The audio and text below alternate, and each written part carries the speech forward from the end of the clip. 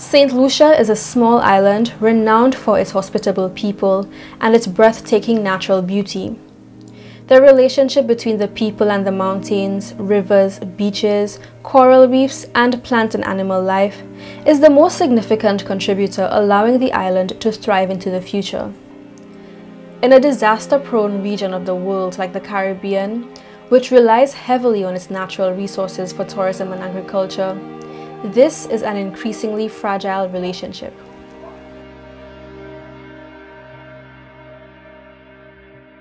The very thing we sell, our strongest assets, are the environmental assets.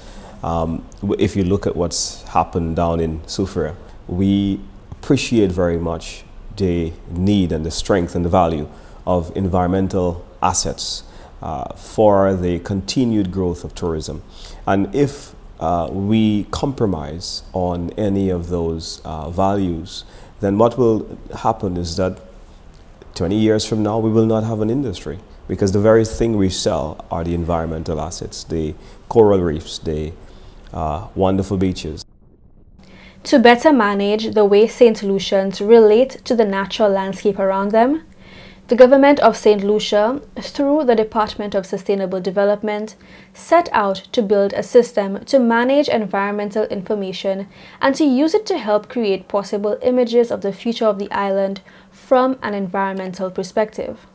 Through this system, the results from consultations between key agencies in the country were used as the basis for envisioning environmental scenarios of the next 10 to 50 years. The scenarios presented are based on current trends and physical observations from around the country, in an effort to accelerate action to improve how Saint Lucians live and relate to the land and sea around them. The most extreme scenarios, some of which can be planned for, are woven into the story of a likely challenging future for the island. Saint Lucia was undoubtedly more pristine centuries ago, when Arawak's canoes brushed up onto the shores of an island brimming with lush forest-covered volcanic peaks. The Arawaks called it Ionola, meaning the island of the iguanas. Providing easy access to the ocean and reliable food, these early settlers lived along its shores and used them as points of significant exchanges and trade. This remained so among later settlers, including the Kalinago, European colonialists, and people from Africa and other parts of the world who worked on sugar plantations under the rule of Europe. In 1979, when Saint Lucia became completely independent from the British, the population of the country was around 115,000. Today, after 40 years, Saint Lucia's population has grown to approximately 180,000. With this change, settlements established under colonial rule expanded near the sea, with at least 6 towns located along the coast.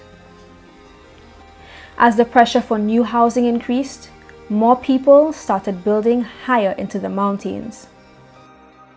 Similar to people from each part of the world, the way Saint Lucians use the land and sea to support daily living is dependent on what happened in the past, the climate, and the ability to change and adapt to events of the future.